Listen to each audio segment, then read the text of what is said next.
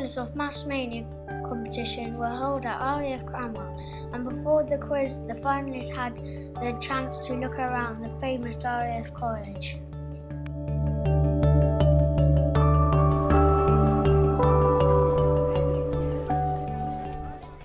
We can't tell you how fortunate we are that RAF Cranwell agreed for us to hold our final competition here.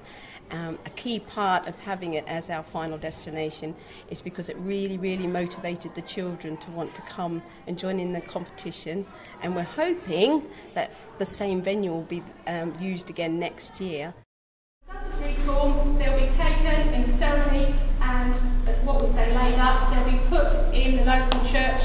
Most relevant to the squad. Is it similar to the RAF? It is, yes. It's the RAF Officers College, and so it is the spiritual home of the RAF, and it's the headquarters of the Royal Air Force. Who are the famous people who've trained here?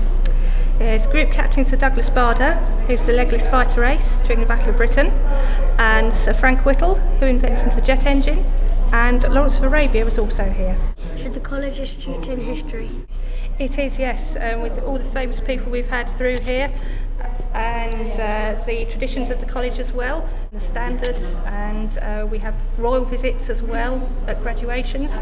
So yes, there's a lot of history here, and the cadets are actually taught about history and ethos. So the that's basically the traditions of the Air Force whilst they're actually studying at this college.